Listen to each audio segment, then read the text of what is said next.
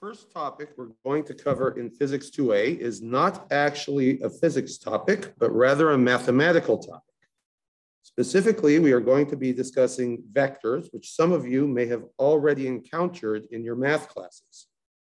We're starting here because most of the physics ideas we discuss in this course can only be expressed using the language of vectors.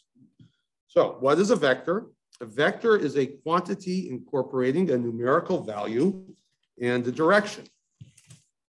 In a little bit, I'll be giving you some examples of vector quantities, but first, I'd like to discuss how we would represent a vector on the page.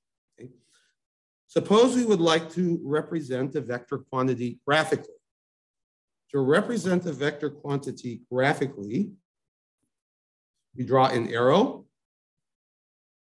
The pointy end of the arrow is referred to as the tip of the vector. The other end is called the tail.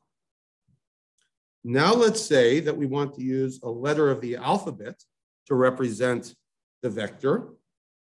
So I might use the letter A, for example. But if I'm going to use a letter of the alphabet to represent a vector quantity, I must put an arrow on top of the letter. So the letter A with an arrow on top is a perfectly good way to represent a vector symbolically. If I do not have the arrow there and I just have the letter A by itself, it means something else entirely, as we will see later. So that would be wrong. If you wish to represent a vector symbolically, you have a letter of the alphabet and it must have an arrow on top. All right, now what would be some examples of vector quantities? Well, suppose somebody asked you how to get to El Camino College. Let's say this is El Camino College here.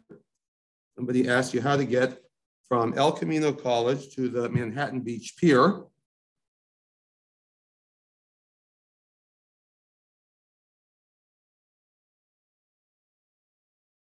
It's the Manhattan Beach Pier. If someone asks you how to get from El Camino College to the Manhattan Beach Pier, what might you tell them? You might tell them to get on Manhattan Beach Boulevard and drive about 5 miles to the west. This is an example of what we call a displacement vector.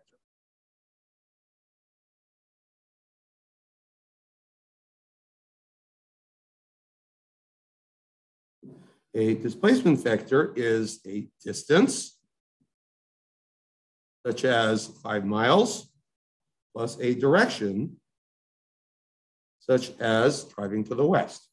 Okay, so that's a displacement vector. Here's another example.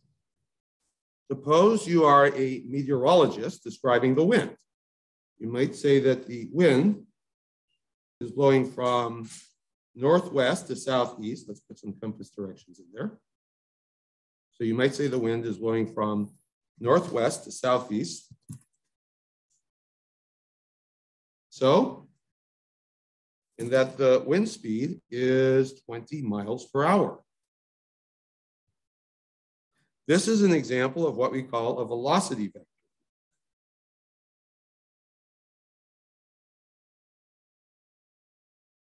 A velocity vector is a speed such as 20 miles per hour together with a direction, such as northwest to southeast. Okay, so now we have learned we've learned what a vector is. We've learned how to represent it graphically with an arrow. We've learned how to represent it symbolically with a letter of the alphabet and an arrow on top. We've seen a couple examples of vector quantities.